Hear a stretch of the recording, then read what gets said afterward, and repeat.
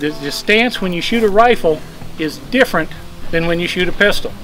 Right-handed shooter drops your shooting foot back and you face off at about a 45-degree angle.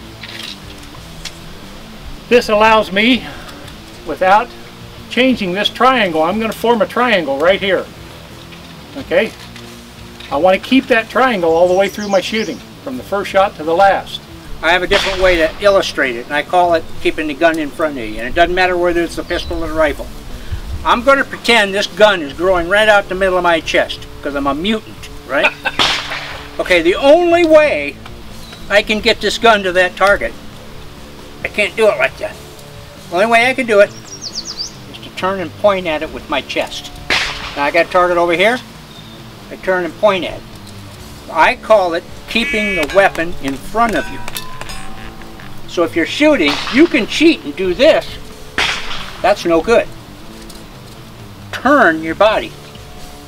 This gun physically doesn't move, but my chest rotates, right? So now, by using just my waist and my knees, I can come clear to there, and I can come clear to there. So you need to be able to turn enough to get the farthest target on both sides.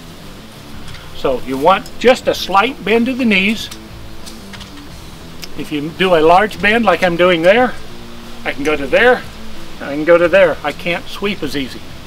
So all of my change of indexing my chest to that next target is all done from here down. Okay?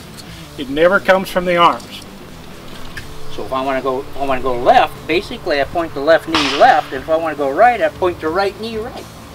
If you do this where you stay connected, you will think that that feels slower. I want to tell you one thing for certain is, when it comes to shooting, your brain is a stinking liar. Your brain will tell you things that aren't true. You say, well, it feels slow. Well, that's why I got a timer here. I'm going to prove to you that it isn't slow, because the clock doesn't lie.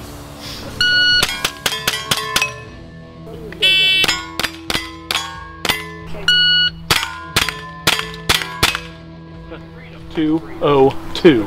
Woo! I like that.